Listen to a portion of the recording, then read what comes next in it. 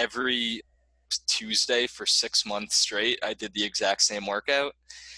And when I was tracking the trends on that workout, one week it would be 4 sets of 10-second sprints. The next week it would be 37 sets, and then it would be 11 sets, and it would be 20 sets. So if you write this down on paper, you're like, it looks like a 5-year-old constructed this training program, because there's literally no directionality in it.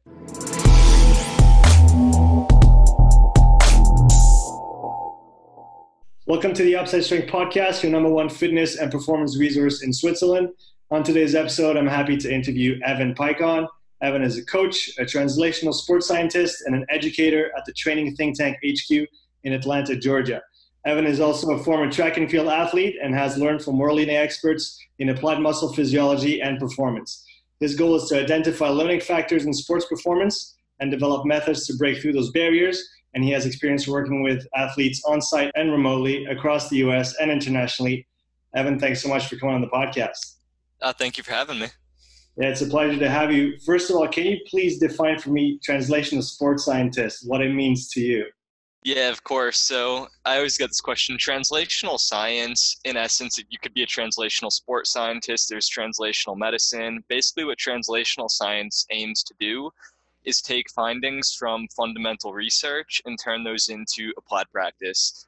So if we think about the primarily 2 different ways that we could try and understand the human body, we have what we could call like a top-down approach.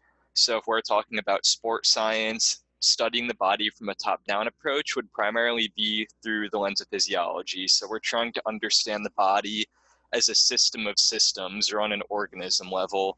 On the other hand, we could take what's called a bottoms-up approach. So this is looking at the body from the level of genes, proteins, lipids, more of a molecular biology approach. What translational science aims to do is kind of take the middle ground. So we could pull from applied practice and then try and work backwards and understand mechanisms for why these things that we're observing, these big picture phenomenon, are happening. Or we could start from the ground up, understand how systems work at their most basic level, and then try and work backward from there to understanding how patterns or behaviors arise on this system level. So my goal for this podcast is to try and get your perspective on a lot of topics that have kind of their old version, and you have some really interesting updated versions of those. So to start it off, can we talk a little bit about training research and how most of what we find in textbooks, thinking back of, for example, is it Science and Practice of Strength Training, Zasierski, and other texts will reference stress physiology models. And it turns out that maybe it doesn't work exactly like it says in those books still today. So can you talk a little bit about that? Yeah, so the stress physiology one is a really interesting example.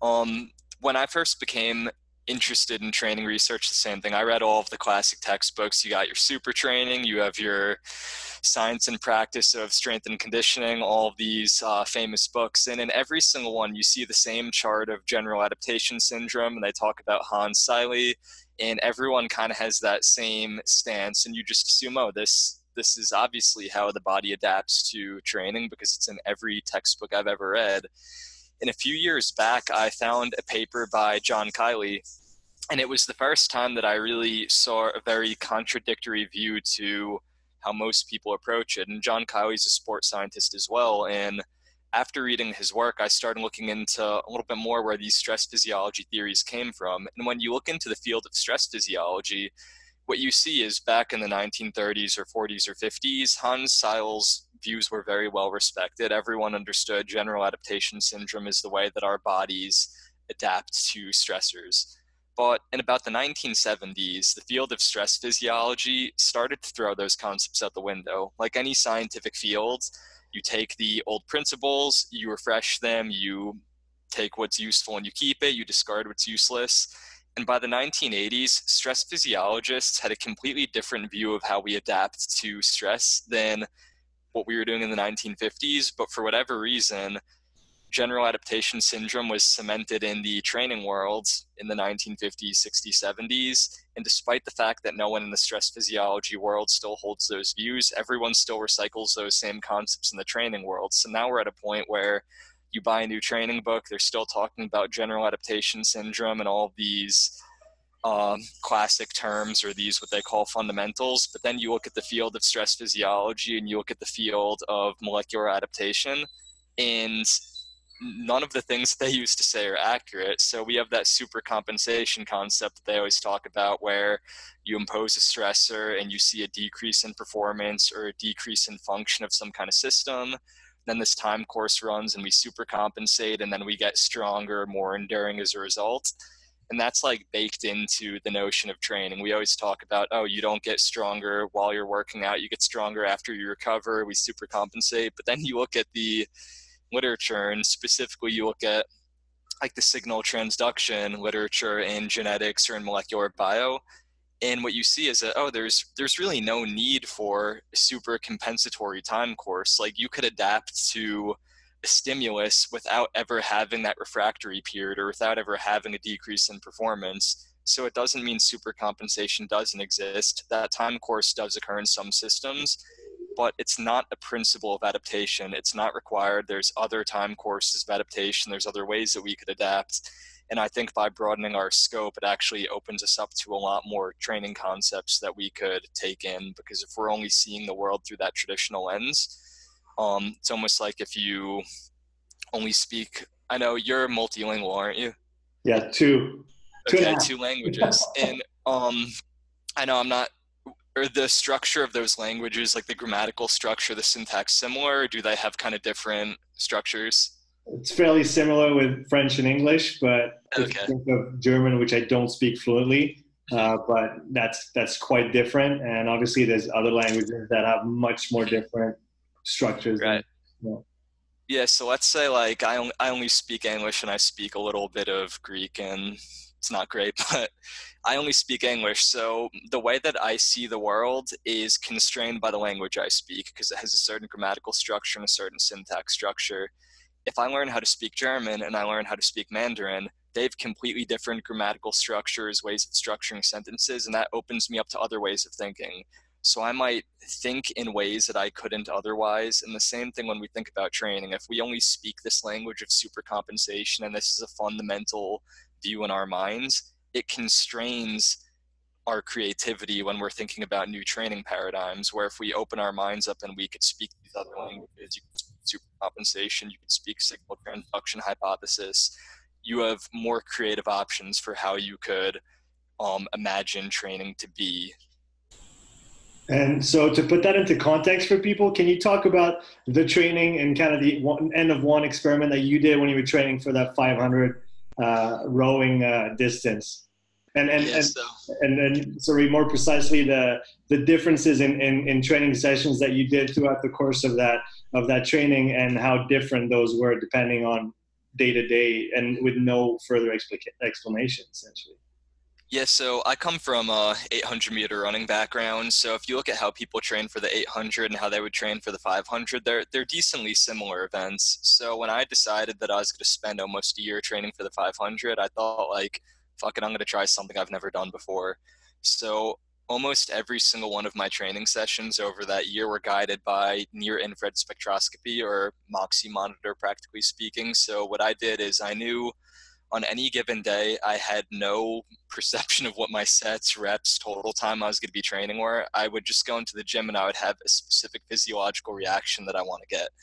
So if on Tuesday I knew my goal is to get mitochondrial biogenesis, and I'm going to be doing some kind of repeated sprint protocols, I would put a Moxy monitor on my leg, which would allow me to monitor changes in blood flow and muscle oxygen saturation, or the amount of oxygen in my muscles in live time.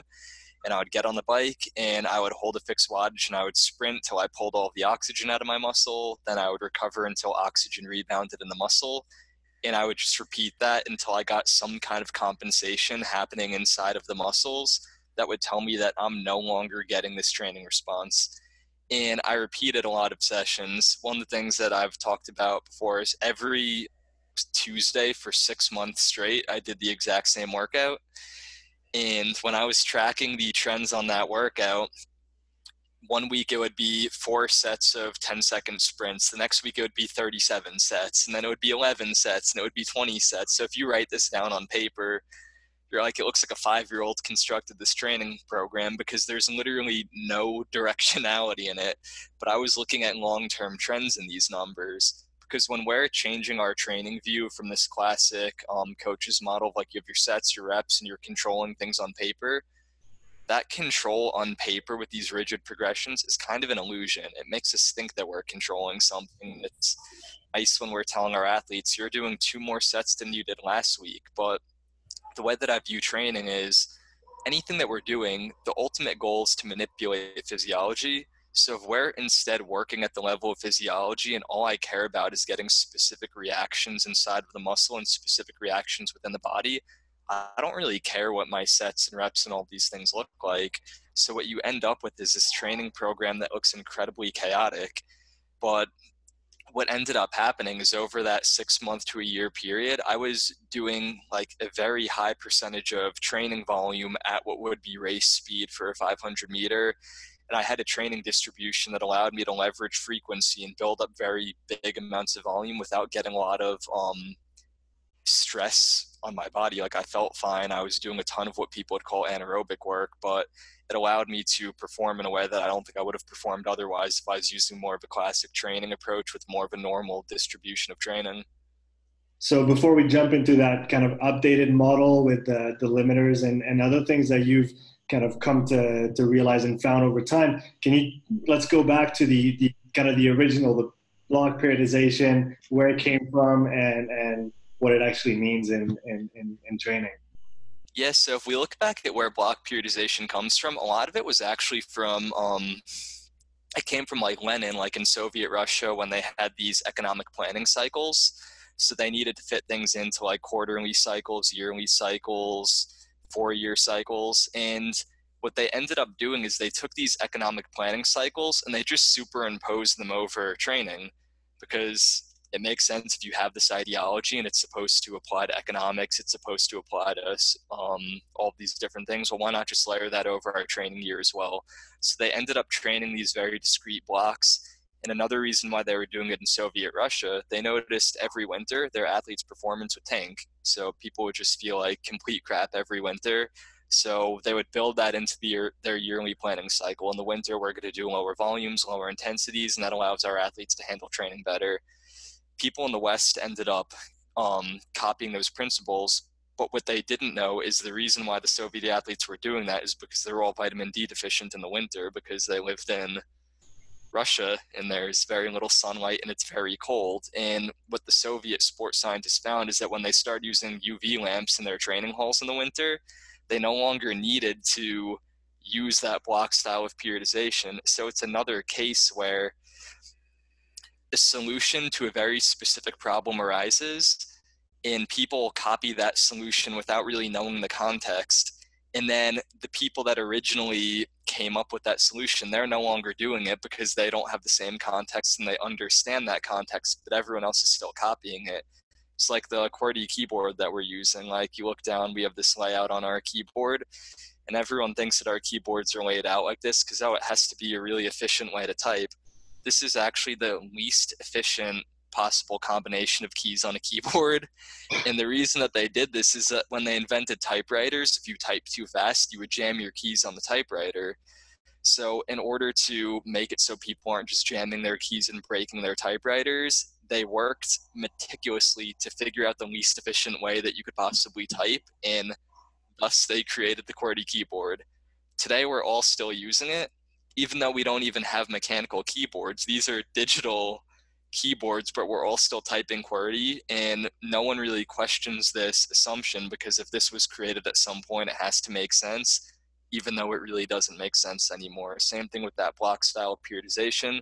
It was created at a time when it made sense. It no longer makes sense, but people are still using it because they don't know the history behind how it came about in the first place.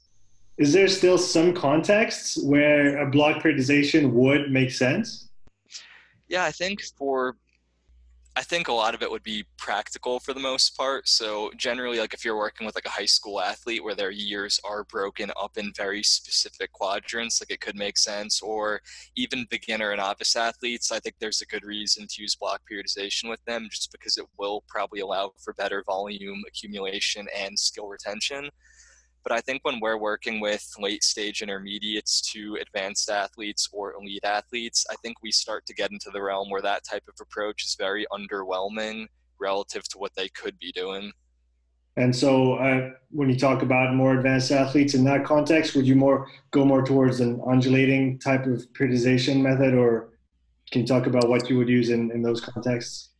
Yes, I think undulating periodization would be a really big step in the right direction. I might even take it further and use more of like an emphasis de-emphasis style training program. I think the most comparable style of training would probably be something like vertical integration, where at all times of the year we're touching on all of the qualities that are relevant for that athlete's sport and just kind of changing the frequency and distribution of each. So it's almost like an equalizer on a stereo. If we have like treble, bass, volume, I don't know what all the knobs on a stereo are. I'm talking out of my ass right now, There's a but lot of them. There's a lot of them. yeah, there's a lot of them. So whatever they are, like all of them are going to be on at all times. We'll turn one up and then we'll have to turn the other one down. And it's kind of like training. If we reduce training down, let's say we have an athlete and the only things that they care about are aerobic base work, aerobic power work, and speed work.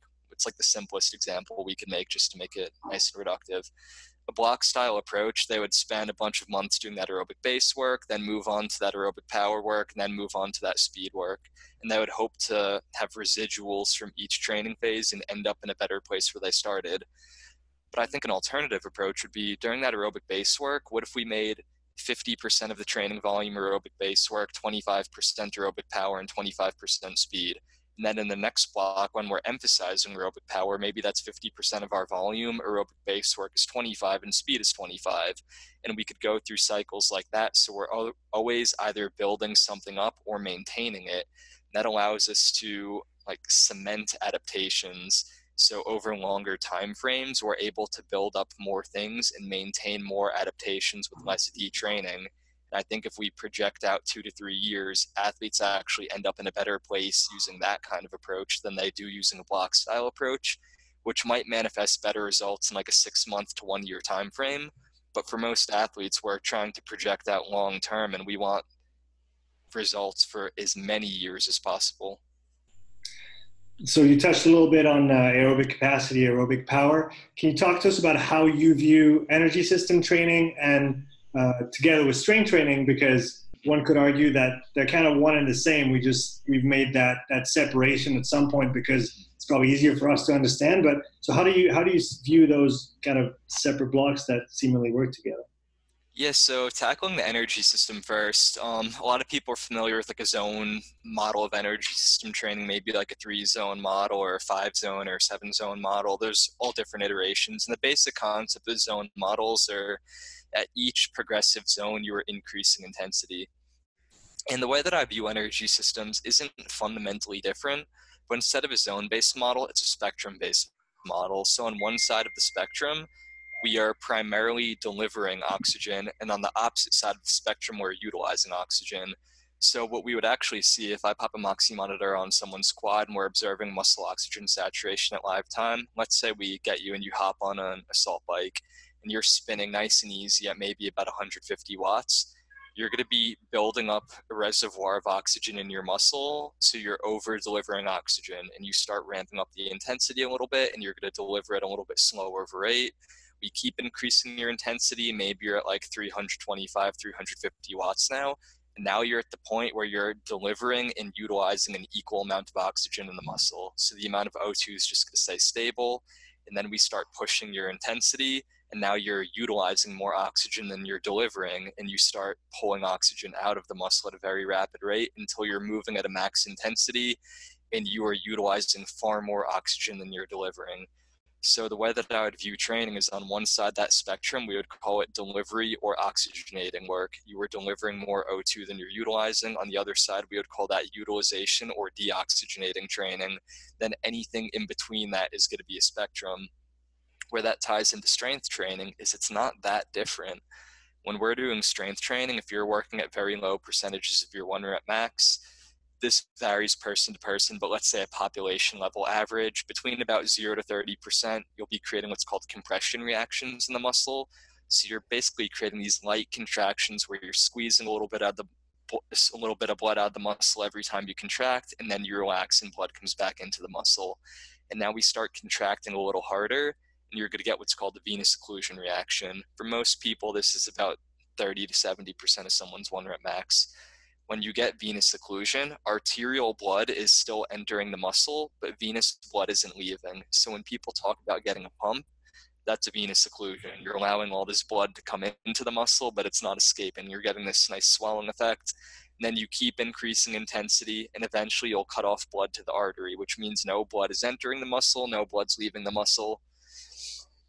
So on surface value, you're like, okay, the spectrum of oxygen delivery to utilization, I get that. That relates to energy system training. The spectrum of intensity of work inside the muscle during strength training, it makes sense, but how do we combine these things together? Well, the way that these relate is that our bodies only speak the language of tension and energetics. So my brain doesn't care whether I'm doing a set of front squats at 70% of my 1 rep max and I'm getting that venous occlusion in my quads, or it doesn't care if I'm rowing at 70% of my max top speed and I'm also cutting off blood flow and getting that venous occlusion in my quads. So for any activity that I'm doing, there's going to be a given level of tension and a given level of oxygen utilization in the muscle. So knowing that, we could kind of start to collapse the boundaries between strength and energy system training and see, oh, when I'm doing a set of front squats and I'm sprinting on the rower, if they're about equal levels of tension in the muscle and they're equal levels of oxygen desaturation, my brain's going to see those as the same thing. Our brain's not distinguishing between them because we are getting the same signals happening in the muscle, and our sensor proteins are detecting the same changes in calcium ions or glycogen or force or hormones. And then we're getting the same signal transduction process. And then we're going to get the same like effector processes that regulate gene transcription. And ultimately, that's what's going to dictate our adaptation to exercise. And how do you blend those into a training program, having that kind of new perspective on things? How does it work? Do you still qualify it as one or the other, or in your mind and on paper, is it not that anymore? Yes, so I take a very like physiology minded view when I'm looking at training. So even if I'm writing strength training into a session, I'm always thinking about, okay, I know what this is doing on the level of tension, but like what is this doing on an energetic level? When I'm doing this hypertrophy training, I'm desaturating the muscle and I'm creating hypoxia. So if I was planning on doing resistance training, then maybe doing some like threshold rowing repeats, I can't see those as two compartmentalized things. I think the classic mistake that I made and a lot of other people made in the CrossFit world is we would take these successful programs from the strength training world, like we would take like a small of squat cycle or Wendler's 531 or West Side, and then we would find like a Jack Daniels running program. And we're like, this works in isolation, this works in isolation. I'm going to smash those together. And what everyone found out when they did that is like 3 weeks later, you feel awful. Like it just doesn't work. And intuitively, you're like, okay, it makes sense that this wouldn't work because both of these programs were written assuming there's a given amount of stress and recovery. But one of the other reasons why it doesn't work is that because those programs are fundamentally acting on the same systems. So the way that I think about training is like we have adaptation currency, and where are we spending this money? Strength training is pulling from the same budget as energy system training. So I'm always thinking about what is the physiological reaction that's occurring with this strength training? What is the physiological reaction with this energy system training? If we know what we're trying to get from each, we could better manage our budget, and then we could figure out how to lay out a training day, a training week, 2 training weeks, a cycle, and we could build those off of each other a little bit easier. And so I guess you mentioned it a few times, working with the testing technology, the Moxy, amongst others. Can you talk a little bit about that technology and how it's changed your perspective on training? Yeah, so anyone that's used the Moxy, one of the first things that you notice when you put it on is everyone does the same test. You pop it on your muscle, and then you just hop on a salt bike or row and you just haul ass for 30 seconds and you see what's going to happen. And the second you do that, the first thing you see is oxygen starts depleting rapidly. And the second oxygen bottoms out or hits 0%, you're screwed. Like you just fall off the rower. You can't possibly improve performance. And the best you could do is hang on. And coming from more of like an academic science background, I was very familiar with bioenergetics and particularly a lot of those classic models. And I'm like, well, how does this make sense? I was taught that when I'm doing an activity like 0 to 2 seconds, you're primarily using ATP stores, and 2 seconds to 10 seconds, like this is immediate energy sources. I should primarily be using phosphagens, and the oxidative system shouldn't even be contributing to work until 2 minutes in. Yet the second I start sprinting, what do we see? Oxygen starts going down rapidly. So I'm like, this makes no sense. Like this monitor is like fucking broken. This thing doesn't work. And then inevitably, like after you get pissed off and you decide that this thing's a piece of shit, a few days later you come back around, you're like, I'm gonna try and understand why this is happening. And you start to find research that's contradicting those classic models, much like that path dependence example with the QWERTY keyboard. The same thing happens in energy system training. The classic energy system training models that most of us are familiar with from either like an XPhys background or reading super training or coaching manuals, that was created before we could practically measure most of the energetic processes that are happening in the muscle. But now we have all these technologies. We have near infrared spectroscopy, which allows us to measure oxygen being utilized in live time. We have nuclear magnetic resonance, which literally allows people to measure PCR being used on the level of milliseconds. And these technologies didn't exist when we came up with the models, but when we take into account these newer technologies and the research being done with them, it fundamentally changes the science of bioenergetics and how most coaches would look at it. And Moxy was my introduction to that. And now 5 years later, it's completely changed how I see training in every single way. Yeah, that's super interesting. I've heard you talk a bunch about limiters. Mhm. So how do those play into your model in training? And can you talk a little bit about each one of them and Mhm. how we might see them kind of show up in training on Mhm. any given day or any given workout and how we react to it? Yes, so previously I would classify limiters in more of like that traditional energy system based model. Like this person is very enduring and they have a very powerful oxidative system, or we would say like this person is very powerful, like their ATP PCR system is like off the charts. But knowing what I know now, which is that these processes aren't uncoupled on the range of seconds to minutes to hours. Like all these processes are occurring within like 100 milliseconds. So we can't uncouple these different processes from each other. Like all training's aerobic, all training's lactic, like everything is everything. So we've had to move away from trying to classify things with this bottom down approach, and instead we could look at the body as a system of systems. So the analogy that I always use is a car factory. Since I know nothing about cars whatsoever, I talk about like a Hot Wheel factory instead because it's a little bit simpler and I could comprehend it. So if we have a Hot Wheel factory, and let's say we have like a conveyor belt line and we have 3 steps on this conveyor belt process, we'll put the wheels on these Hot Wheels cars, we'll put the paint or the wrap on them, and then we'll box them up. And these are the only 3 steps. So let's say putting them in the boxes at the end, that's the slowest step in this factory line. And if we want to make like a fat stack of cash and get more of these Hot Wheels out the door, we need to figure out where the rate limiting step is. So if we decide, okay, we're going to double the amount of machines that are putting wheels on these Hot Wheels cars, and then we check back a week later and we're like, we're not making any more Hot Wheels cars than we are before because that's not the rate limiting step. The rate limiting step was boxing these cars up. So instead, what we did is we just have a bigger pile of cars waiting to get boxed up and none are getting out of the factory quicker. So a better approach would be, okay, let's find the rate limiter in this factory process, boxing up those cars, and we'll double the amount of machines there. And now we're getting more of those cars out the door quicker.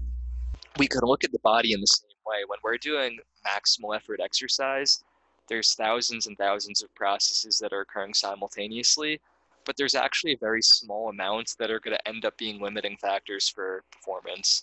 If we're talking about energy system based events, those are primarily going to be the respiratory system, which is going to function to get oxygen into the body and get CO2 out of the body. We have the delivery or cardiac system. So after oxygen comes into the lungs and diffuses into the blood of the alveoli, the heart's responsible for getting that oxygenated blood to the working muscle. And then we have the what we call like muscular oxidative capacity, but in practical terms, oxygen utilization.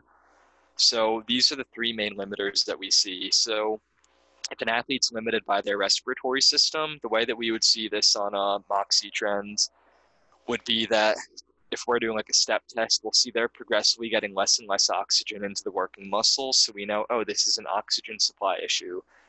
And the other thing that we'll see is they're progressively getting more and more blood driven into the muscle when it's not under tension. If we think about what the respiratory system does, it gets O2 in. So if it's coming to a point of failure, we see less oxygen, but it also is meant to get CO2 out. And if we're not getting enough CO2 out, CO2 is a vasodilator. So we open up those capillary beds and all this blood's going to start in the muscle. We'll also see if we're measuring it with a different device that these athletes' brains aren't getting as much oxygen while they're doing these tests.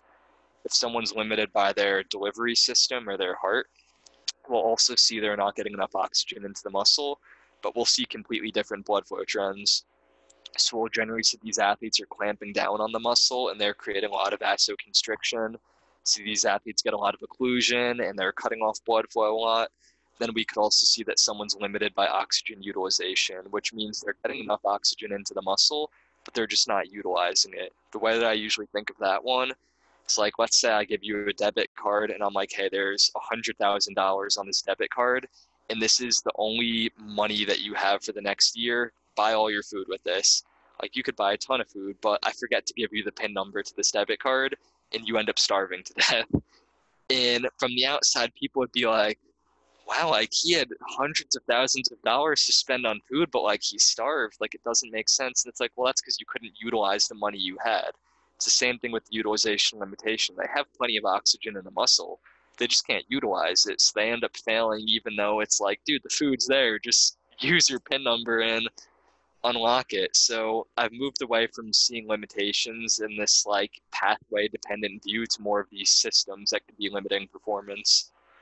Are those limiters exercise specific or movement specific or pattern specific, or do you find them? It's just say an athlete is their main limiter is the respiratory system, for example. Do you see that in every exercise and in every test, or does that kind of depend? Yeah, that's a really great question. So to add a little bit more nuance, so I would think of limitations in three different ways. We have event-specific limitations, energetic limitations, and then, for lack of a better term, what we call like our global compensation pattern. So on an event-specific limitation, let's say I'm a respiratory limited athlete. If I go do an 100-meter sprint, I'm not going to be limited by my respiratory system because that event selects for rate of oxygen utilization. So I'm probably going to be limited by utilization there. Similarly, I could take a utilization limited athlete, but if I have them go and run an ultra marathon, they're probably not going to be limited by oxygen utilization on that event because the utilization demands are going to be so low. Then we have our energetic limitation, which is the three that we were just talking about. And then where the model really comes to fruition is what we call the global adaptation trend.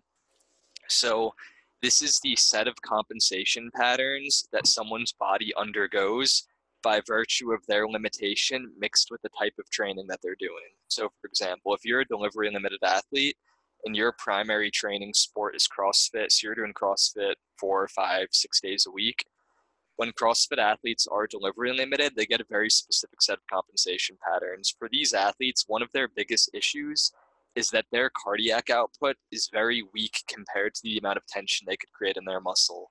So what this ends up creating is a scenario where these athletes are always cutting off blood flow to the working muscle while they're doing CrossFit. So for them, a CrossFit Metcon is kind of like doing BFR work. I'm sure you've seen some of those athletes that do CrossFit where like they just get super yoked doing CrossFit and like they don't even do hypertrophy training. And you're like, yo, this guy's doing burpees and wall balls 5 days a week, but he has an FFMI of like 24. And that's because that's a compensation pattern that occurs. Like there's nothing fundamental about being delivery limited that makes someone jacked. But when you're delivery limited and your sport is such that you're doing very high reps of movements alternating body parts, it's going to make you more prone to hypertrophy. So I'm always thinking about training in those different ways. Like, how are you limited on this specific event? What is your primary or energetic limiter? And then what compensation patterns are you creating through like environmental stressors? And then that's going to dictate like how you regulate adaptation as an individual. And so by using those, you talked about auto-regulated protocols. using the Moxy as kind of a direct feedback mechanism to kind of tailor your sessions. So how does that work in regards to training volume? Do you, with that technique, are you able to limit kind of excess training volume that you would otherwise if you just plan, I'm doing 10 sets or 20 sets or 30 sets? And are you able to reach that kind of minimum effective dose for adaptation, or is it somewhere in the middle with the Moxy at that point? Yeah, so I think it's going to depend on what kind of training adaptation we're going for. So if we start like with something simple like strength work, I know, or let's say hypertrophy training in particular. So I know if I want to get hypertrophy, I need to create mechanical tension in the muscle, like period. There's no other way about it, whether or not we're using metabolic stress to drive mechanical tension or more traditional methods, like that's what we're looking for. So if that's the case, if I'm doing a bicep hypertrophy session, it's a nice, simple, easy muscle. What I would do is I'll put the Moxy on my bicep and I'll rep out a set of curls to failure. And what I'll see if I'm using enough weight is that I'm either going to get that venous or arterial occlusion response in the muscle, which tells me I'm creating tension where I want to be creating tension. And I'll also see oxygen being utilized in that muscle. So what I could then do is I'll rest, I'll let blood flow in that muscle stabilize, I'll let oxygen saturation stabilize, and then I do it again. And I keep doing it again and again and again. And eventually what I'll see is I'm either not creating tension in that muscle, so we'll see different blood flow trend, or we'll see that I'm not utilizing oxygen in that muscle. And there's reasons that either of those could happen. One could be acute muscle damage. So if we're creating excess muscle damage, our brain's going to sub-recruit that muscle. And if we see a sub-recruitment pattern, it shows we're not creating tension where we used to be creating tension, or we're not utilizing oxygen there anymore. Our brain will create compensation patterns. So I still might be completing my set of curls and getting a similar amount of reps. But if we are mapping out, we might see, oh, my anterior delt's taking on more loading when I'm doing this bicep curl, or I'm compensating using another muscle. Or it could be due to peripheral muscle fatigue, which is just, oh, I'm getting a decrease in signal to that muscle, so I'm not getting as much activation in that muscle. So when we're doing hypertrophy training, really that's what we're concerned with. Like most of the hypertrophy volume meta-analysis show, in a single workout, you could do anywhere between maybe 6 and 14 sets for one muscle group before that volume is no longer productive. But when we look at that literature, it's like, man, that's a giant range, like 6 to 14 sets, that's double the volume. And one of the things that we could do with the Moxy monitor is target that on a specific day. Like if optimal amount of volume is a movement window, I think that gives us a very meaningful proxy to understanding how much volume that muscle's handling on a day. And then we could use that to figure out frequency and how much volume you could do in a week. That being said, it's not a perfect technology. I think we could add a lot of clarity by combining like Moxy and EMG, or Moxy and infrared thermography, and it kind of fleshes out the details. But as a standalone technology, it provides us a good amount of answers, but it also gives us better questions to ask. And I think the process of asking those better questions is where the magic happens in like the sports performance world. Like not making assumptions, and you see something that's kind of weird that you might not expect in the muscle, and it causes you to generate a hypothesis. Then you test that and you test it again, and then you start to get a more clear understanding of how these processes of regulating volume and adaptation are all working within the body. Yeah, I want to stay on the isolation piece. You talked about bicep and hypertrophy work. Can you talk a little bit about the muscle isolation perspective versus kind of whole body unit, and looking at muscle function in the way that you plan and prescribe exercises, so that maybe we don't get that reduced range of motion due to kind of systemic tightness in the muscle from training certain patterns a certain way? Yeah, for sure. So one of the things that I'm always trying to keep in mind, because I think what I'm about to say is probably going to sound like I'm like creating double speak. Like I'm going to say two things that you're like, well, how do these statements agree with each other? So to start, hypertrophy is entirely a local muscle intrinsic process. So before I talked about that like signal transduction hypothesis idea, and it's the same thing with hypertrophy. Like individual cells contain like the requisite subcellular machinery to sense and adapt to changes in their local environment. And this is illustrated with resistance training. If I'm doing bicep curls, only my biceps are going to grow from doing that. Like it's not this global adaptation. I know back in the day, people used to talk about like, oh, if you want to grow your biceps, like put 20 pounds on your squat. Like, it's like, how does that make sense? And there's this hormone hypothesis idea, like like T Nation would be like, oh, if you do deadlifts or heavy squats, like it increases your growth hormone and your whole body will hypertrophy. Absolute like bullshit. It's hypertrophy is entirely a local muscle process. So we always need to keep that in mind. But just because hypertrophy is a local muscle process does not mean that muscles don't impact each other. And intuitive, we all know this. Like someone could have muscle imbalances. We understand the like tensegrity model, so how strain in one area of the body could be felt in other areas of the body. So the way that I think about it, it's this idea that we only have one muscle, but we have 600 or so different fascial pockets. These are all of those different muscle insertions. So if I'm doing a ton of bicep curls, only my biceps are going to grow. But if I'm creating excess tension in that muscle, it doesn't mean strain won't be felt somewhere else in my body. It's that idea, oh, you do a ton of bench press, your pecs and your triceps grow, but you also get forward rounded shoulders because you're pulling more on one side. So knowing this, we could kind of, I think most people in the hypertrophy world have moved away from body part splits, but I still think there's some value to be had there. Like if we look at the different fascial trains within the body, we could potentially create training splits around those. So we know, okay, the pecs basically wrap around the body, their fascial train, and they cross over the thoracolumbar junction.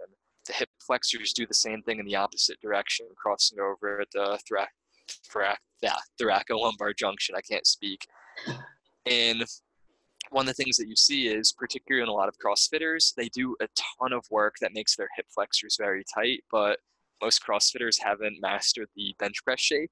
They don't really do much horizontal pressing. And if you look at like, even like a games level male, most of them have very developed traps, delts, biceps, triceps, lats, but they have very little pec development because they're not really doing that training when they are bench pressing. It's like all tricep. So a lot of them end up with lower back injuries because of their hip flexors and their pecs are both leveraging on that thoracolumbar junction.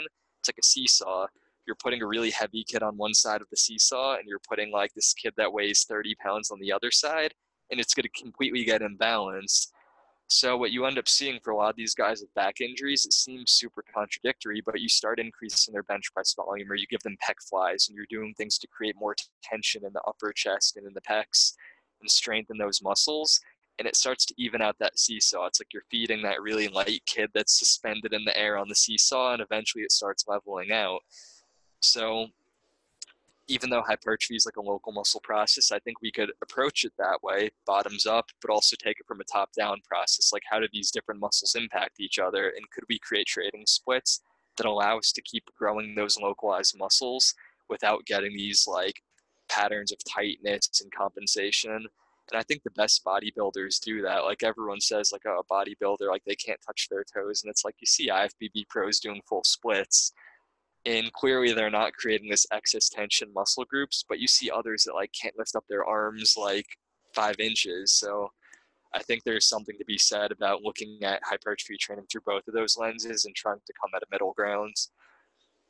I've got a couple. The couple next questions are more on the part that's outside of the training per se, and so I wanted your take on those. The first one is the idea of either to get better at a certain event or sport, especially in the context of, let's say, advanced athlete that do a lot of volume to begin with. What's the drawback of doing more volume versus maybe adjusting some biological, psychological, social factors to improve our training rather than just doing more training? Yes, so I think it would be hard to argue that like the total quality and quantity of training, like sport specific training that someone does, like that's going to be huge for their performance. But the issue is, one, there's a point that doing more, it's not going to be more beneficial. And two, there's all of these prerequisites that need to be met to do that. So I think one of the things you see is a lot of elite athletes, they keep piling on volume and they do get better, but then you see them getting broken like a year later. And I think that's because they're not addressing all these other factors. So rather than looking at training through like you do training and you get better standpoints, more of a biopsychosocial view. So we have the biological factors and the physiology. We also have the psychology and we have the sociology or social factors. And all of those are going to amalgamate to dictate how we adapt to training. So for that elite athlete who's only thinking about their training, they're not thinking about all these other things, they're leaving something on the board. Because even though training is like the field that we're playing on, it's built on a basis of like biochemical, psychological factors. So I think if we take that more multifaceted approach, we could potentially get better training outcomes with less total work, or at the very least allow athletes to handle those higher training loads without running into as many injuries long term. Talk about injuries leading into the next question. Can you talk about the importance of the self-concept in athletes, especially people that train a lot, and what an injury might do to them if they're kind of the whole world is training and they are training? Can you talk a little bit about that since you have a lot of experience with some elite athletes? Yeah, so that's one thing. Like most elite athletes, that becomes their entire identity. And you know, if they're making their money off of that, I don't know if I could argue that that's a bad thing, but it certainly has its downsides. I know for myself, when I was competing in track and field, that was kind of my life for a period. And when I got injured, like, talk about like the depression, anxiety that gets created by that, because your entire life is this one thing. Like, I would have identified I am an 800-meter runner. Like, if you ask me, what do you do? And when that gets taken away from you, it's like, what am I now? Like, I was an 800-meter runner, and like, I just don't have an identity outside of that. And I'm sure it's similar to people who are very invested in their jobs. Maybe someone, a day trader, and then the market goes bust and they lose their job and they're like, what am I now?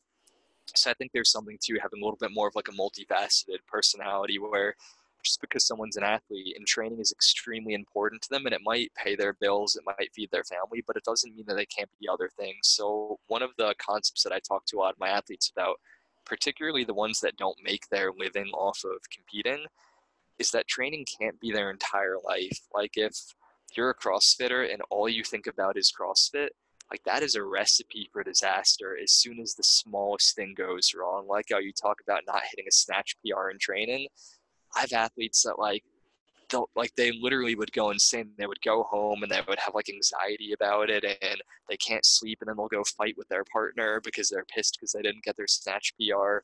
Or you get injured and it sends them like spiraling out where like, oh, I got injured today, so I'm going to go home and punish myself with more training because like this is my identity. So I think the more we can move away with that and understand like, yeah, training's really important to you, but what are all the other things that are important to you? Oh, there are other things. Like you have a job, you have a family, like you have a dog that you like hanging out with. And it's like, well, why not incorporate those into your identity? Like, yes, you're an athlete, but you're also a father. You're also a brother. You're also someone who likes reading. You're also someone who likes eating burritos. Like, why not build a personality around all these things so you're less fragile when one of those things is taken away from you, which inevitably is going to happen for every athlete. You'll either get injured, sick, or you're just going to age and you're not going to be able to do your sport as well as you could. Um, Evan, it's been absolutely great talking to you. For all the coaches that are and athletes that are interested in learning more about what you do and all the education material you're putting out, and if I'm not mistaken, you're also offering now mentoring for coaches. So where can people go to find more about what you guys do at Training Think Tank, and more specifically what you do in terms of mentoring? Yeah, so for Training Think Tank, either checking them out on Instagram, which is just at Training Think Tank, or trainingthinktank.com. And then for my things personally, the main place to find me would be I put out all of my content for free on Instagram at Evan_Peikon. I also do mentorship outside of that. So my mentorship program is based around taking sports science principles and applying those to training for athletes. So it's a mixture of physiology and understanding some of these contemporary views of bioenergetics and muscle physiology, using technology like Moxy, omega wave thermography, then a lot of practical training takeaways that people could use, whether or not they actually use those technologies in their practice. Well, so much. Thank you so much for your time, Evan. Today it was great talking to you, and I hope that people get a kind of a broad perspective on how the body works and how to train it in future days, months, and years. Thanks for having me, man. It was great getting to talk to you, and I'd love to chat again offline sometime. That'd be great. Take care.